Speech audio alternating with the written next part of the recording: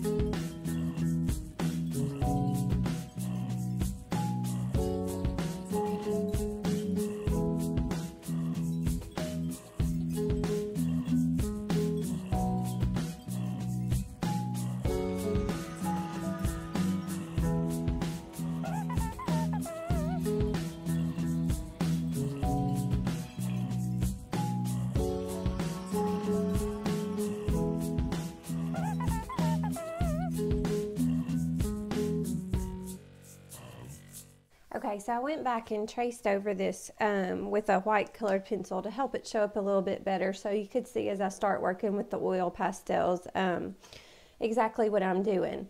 We're going to consider at this point, we're going to be using oil pastels to get that texture that Van Gogh is so well known for. And if you're not familiar with texture, it's just how something feels or looks like it would feel. And his paintings seem to have a lot of movement. And so when we use the oil pastels to color in the sky, we're going to follow the flow of the spiral lines we created to give that sense of movement. And when we use the oil pastels, we're going to be mixing colors. And so you need to do a little bit of planning before you get started so that your colors work out right. And if you have a color wheel available, you can look at it, in an easy way to create a starry night painting with colors that will work is to choose an analogous color scheme. And an analogous color scheme is just a group of colors that sit side by side one another on the color wheel. And so like this is an example right here because we see those colors grouped together right there. So you just want to make sure, I would pick like at least 5 colors that are in a row, and I'm going to use, I think, this side of the color wheel. And what I like to do is go through my oil pastels and just lay out the colors that I have that are in that section of the color wheel, because those are my colors that I can use, and it kind of helps to see them. After you lay those out, you're also going to want to add a black and a white so that you can create darker and lighter values and shades in your picture. And so I may use some yellow in with mine also and carry it from there to there. So I'm kind of using half of the color wheel, and I've got a different purple there. Okay, so at this point, now that I've chosen my analogous color scheme, I am ready to consider which areas I want to be darker and which will be lighter. In some places I'll add white to lighten it up, in some places I'll add the black to make it darker. In the sky, I'm going to stick with maybe purple and red with some black, and I may use this kind of reddish orange too.